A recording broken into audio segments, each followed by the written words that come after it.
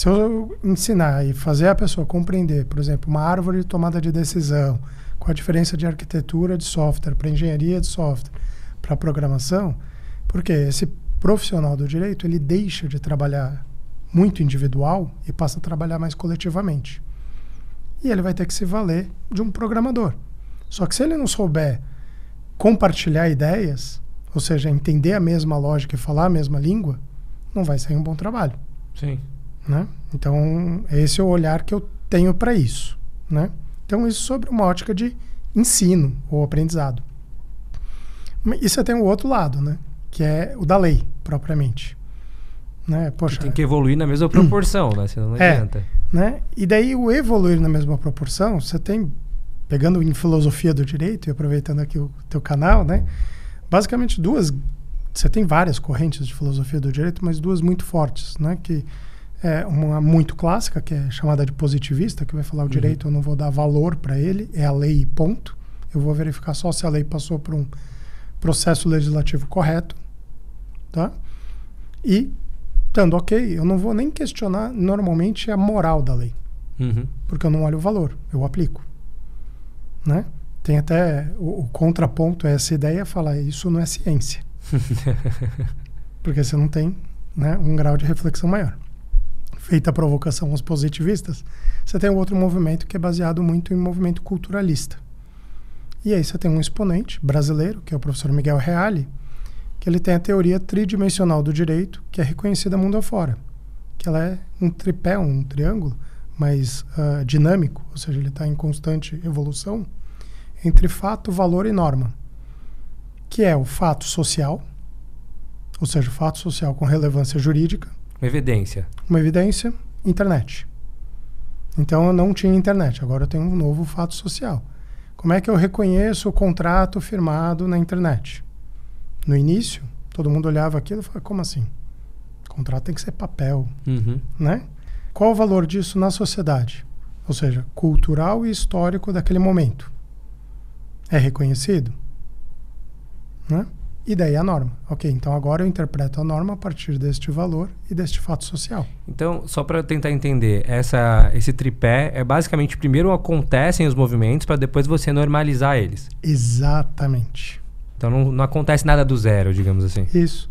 O direito, para quem segue essa corrente, eu sigo muito, o direito ele nunca vai nascer antes do fato social. Interessante. Ele é decorrente do fato social. Mas isso é novo, né?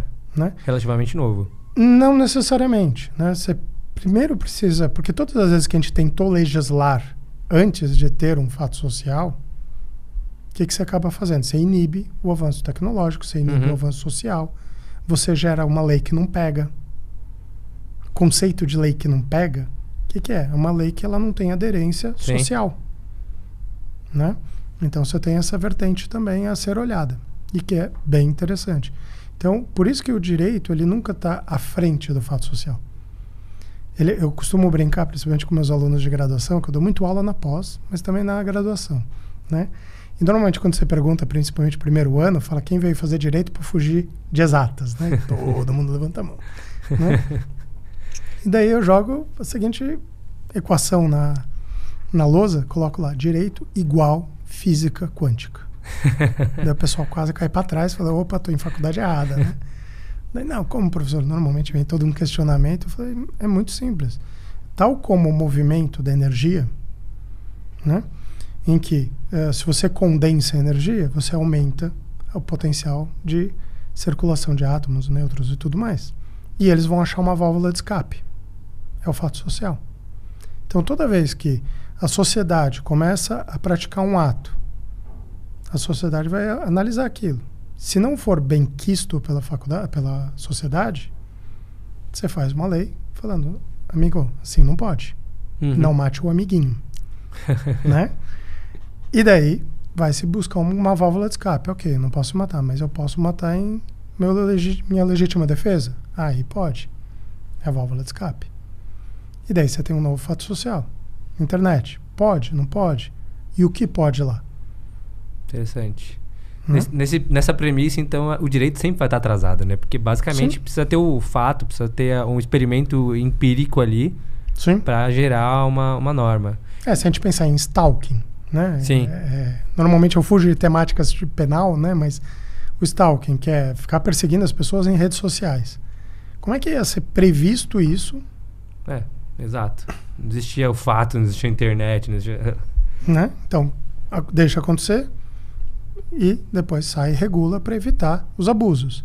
É a mesma dinâmica, por exemplo, da LGPD, da Lei Geral de Proteção de Dados, né?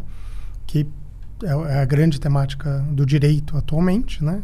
Sobre a ótica de negócios e tudo, em que a gente tinha proteção à privacidade e proteção de dados pessoais antes? Tinha. A gente tem há mais de 30 anos, a gente tem a Constituição, tem o Código de Defesa do Consumidor, tem uma série de regulamentos, o próprio Marco Civil da Internet. Mas já tinha decompartilhamento que é de 2014. De dados? Sim, o Marco Civil da Internet tem um aspecto sobre... Olha, para você coletar dados e compartilhar dados, você precisa ter uma autorização. Que normalmente vinha lá em política de privacidade do site, de cookies. Termo de aceite. E ponto, né? Só que, por que a gente precisou de uma lei mais específica? Porque você tem uma massificação maior de uso e cada vez mais coleta de dados do Big Data. Uhum.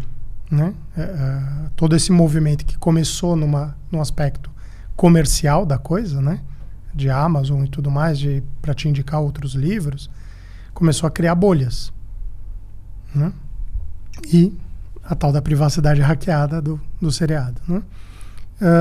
Com o uso abusivo e massificado, viu-se, o que a gente tem de lei não é mais suficiente.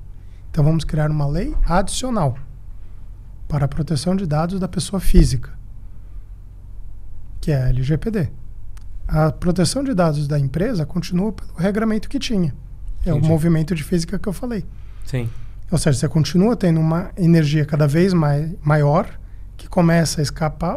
Vamos criar mais uma norma. Só que essa numa esfera quase que global. Não um movimento europeu, um movimento estadunidense, brasileiro e tudo mais.